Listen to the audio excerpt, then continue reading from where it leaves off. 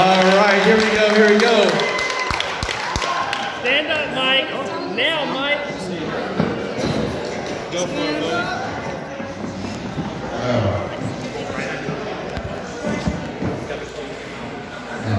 Right here. And I'm a little nervous.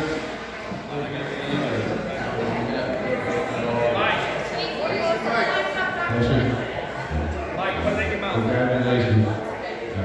So glad to meet Sarah. Y'all do a great thing.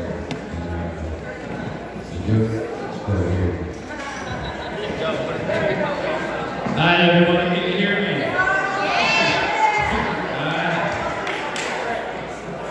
There comes a time in everybody's life when they meet their true love, their soulmate, the person they're going to know and love their life. That moment came for David about 22 years ago when he met me. Hello everybody, my name is Joe. I am David's best friend. Those who don't know me, that's your loss. But it's okay, I'm here now. I am very good at math, good at planning and building things, but not all that good at remembering speeches. So I wrote it all down so I don't embarrass myself on David and Sarah's big day. David and Sarah have been... Sorry about that. David and Sarah have been some of the best good people I know. They've always been there when I needed them. They are like loyal dogs. They are early. My dogs know me. So it's fitting that they stood.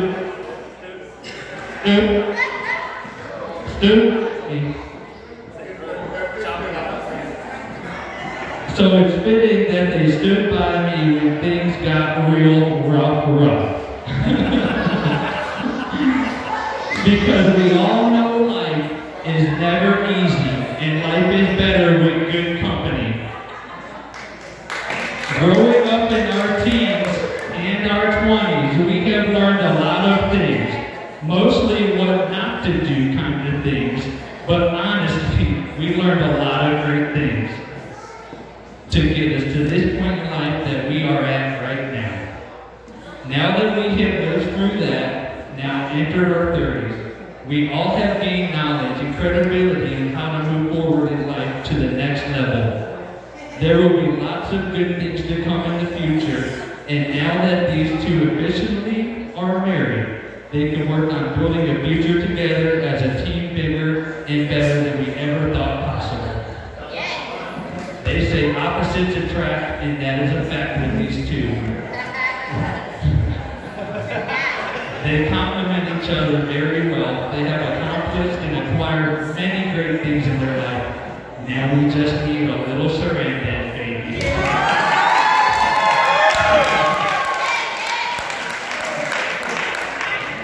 I love you guys. I'll always be here for you both. Congratulations on your marriage, and God bless everyone in this room today. So, with that being said, we'll raise our glasses high and do a toast for David and Sarah Sarandon.